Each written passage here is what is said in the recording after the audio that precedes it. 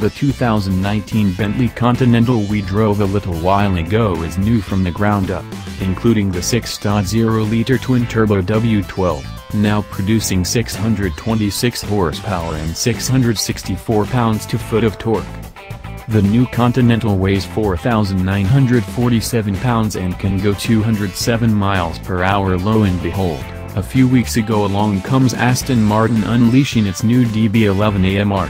Its 5.2-liter twin-turbo V12 boasts 630 horsepower and 516 pounds-to-foot. The AMR weighs 4,133 pounds and can go 208 miles per hour.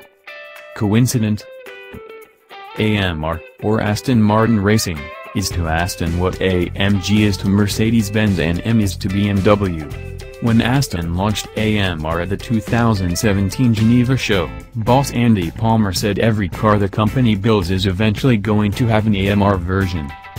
The DB11 AMR will replace the standard DB11 as the new range flagship. The AMR's horsepower is up 30 on the DB11 V12 and 127 more than the V8-powered DB11. The AMR hits 60 miles per hour in 3.5 seconds, and the 208 mile/hour top speed makes it the fastest production Aston. For now. Meanwhile, the suspension is tuned for more connection without harming the ride, according to Aston. In other words, make it handle better than a DB11 but not at the ride quality's expense. Additionally, the 8-speed automatic's calibration is quicker and Aston modified the DB11's active exhaust for what it says is a more vocal note in Sport and Sport Plus mode.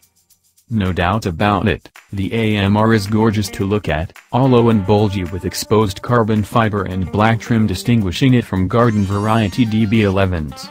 Brightwork, headlamp surrounds, tail lamps, front grille, are dark monochrome, while the roof is gloss black and the hood blades and side strakes are carbon fiber.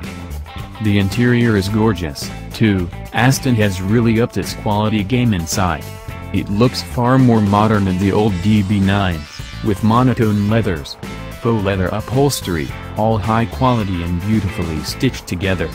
Here's just one example. Remember that goofy cheap-looking little screen that flipped up on the dash? It looked bolted on, and not very well. It's gone.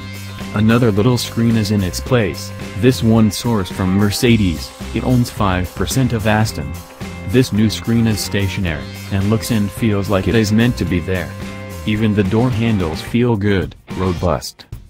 There's really nothing able to delight the senses as a good old-fashioned V12.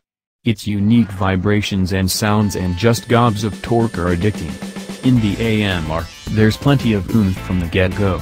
Of course, no turbo lag whatsoever, just a strong, creamy response, with the 8-speed ZF auto transaxle shifting smoothly and quickly. It's a fast but forgiving GT. The ride feels fine no matter the mode, though I prefer the middle sport setting. To me it offers the best combination of a fine ride with a near-zero body roll and corners. Sport Plus makes the car feel a bit too twitchy, too edgy. Keep in mind, this is a big grand tourer, not a sports car, though with 626 horsepower it can be a hooligan if you want. Even this racier AMR model is meant to travel tremendous distances in no time. Not necessarily carve up Laguna Seca, though that would be fun, too. The suspension lets the car float a tiny bit but not too much. The Aston really shines on fast, gently curving roads, as one would expect. That's where its athleticism is most fluid and where I can best take advantage of the glorious engine. It even has cylinder deactivation, though I never feel it. Thanks for watching.